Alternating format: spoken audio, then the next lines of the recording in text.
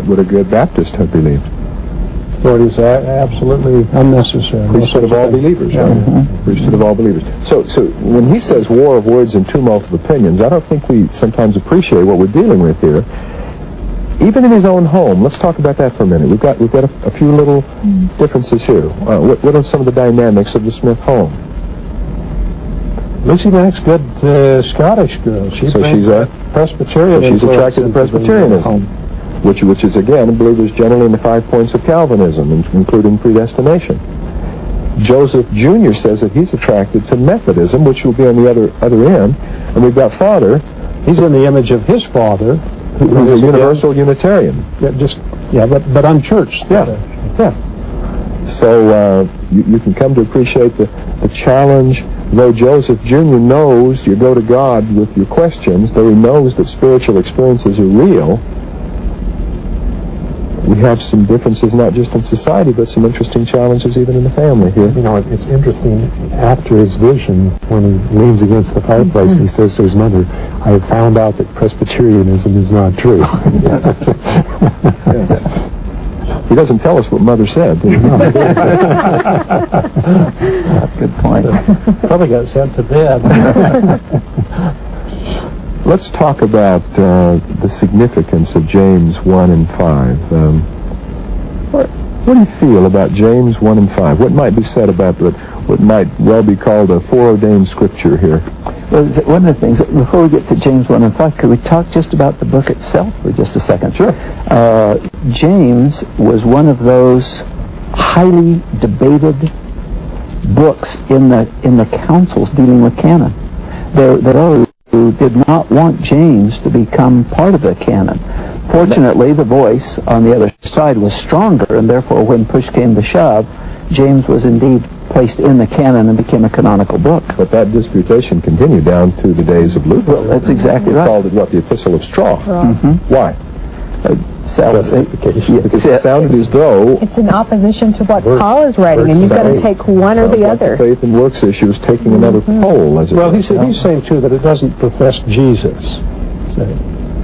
That's a nicer way for him to put it, but he didn't want to translate it and put it in the back of the book and wouldn't give it page numbers. So it had a stormy past, as it were. Yes, exactly right. And therefore I see an opposition to the book because, as you said, we've got a foreordained text here. Yeah. And I'm not surprised, therefore, that there would be some controversy that follow this. Opposition is a foreordained prophet. Mm-hmm. Yeah, exactly right. Now listen to the text in context. What are you reading from? I'm reading from James. Here's something that a lot of Latter-day Saints have never done, is just read James 1 and 5 in its context. So why don't you begin with verse 1, if you wouldn't mind, Joseph? That's where you've got to begin. Well, first you begin with the name of the book. This is the general epistle of James. So it isn't written to a particular congregation, like many of the epistles were, but this is written to all of the saints. And then it begins, James, a servant of God and of the Lord Jesus Christ, to the 12 tribes which are scattered abroad, greeting. So he's writing to, how in the world do you do this? You sit down on Sunday afternoon, you say, I'm going to write a letter to somebody, and you write a letter to the 12 tribes who are scattered. Yeah. And then greeting. Now, I don't know what kind of postage you put on that, or how you address the letter, but how do you expect this message that you're going to write to get delivered? Who's going to take it?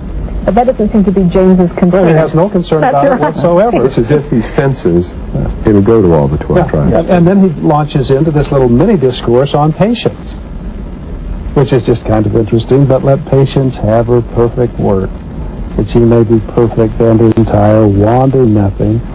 And then it's after having said that he makes this great announcement. Now, if any of you lack wisdom, he said, let him ask. Now, the setting is just remarkably interesting. If you continue the context, it's still in the context. You pray, God will answer. Yeah. But that answer requires works, requires then for us to do something. It isn't simply just giving us a response to answer a question, but that allows us or gives us the responsibility to go forth and do now based on that. Well, it's a qualified text, too. I mean, if you lack wisdom, didn't say if you lack money, or you want to be more beautiful, or you want to be more famous or something, This is the wisdom of heaven. If you want the wisdom of heaven, then heaven's interested in responding. You see, which is an excellent qualifier. Yeah.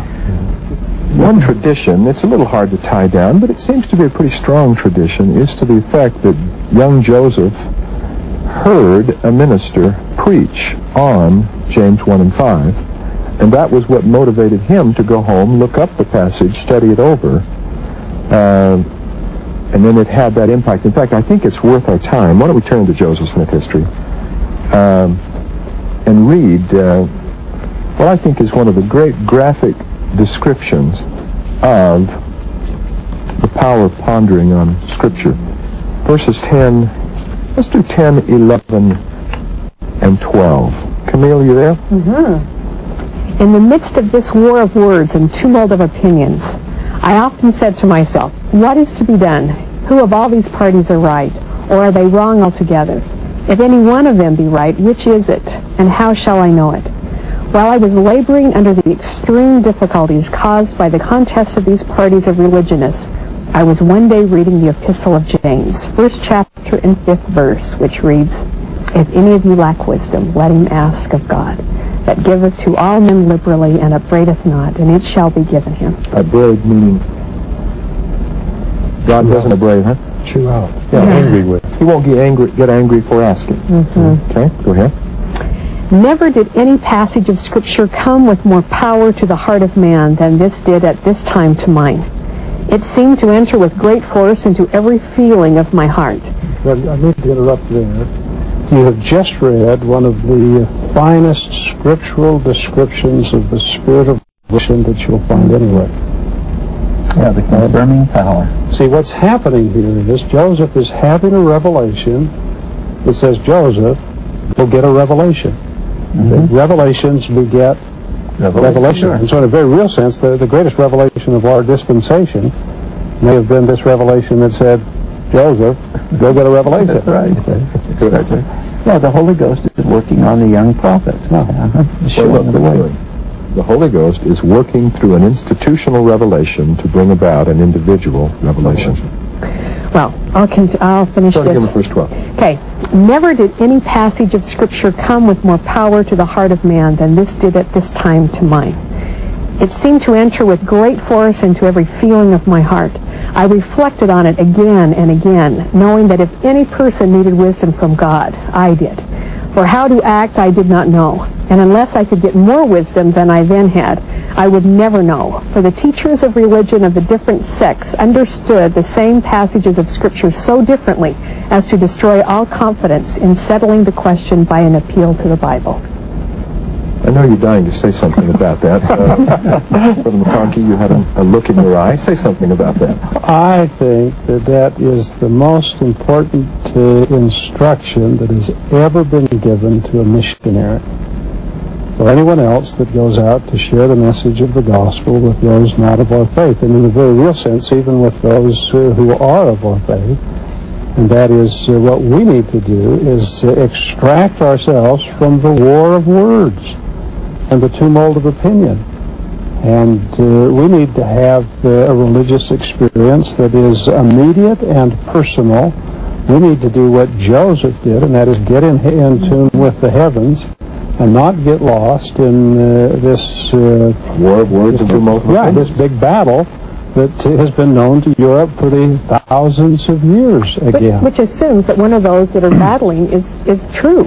Yeah. And what we do by petitioning God is we get far above that and see that there is a whole different view on things that anyone on the... He's just saying, get out of that, get up here. What we need to learn to do is stand on our own ground, on our own revelation. See, the great message of the missionary is we've got to teach you how to pray.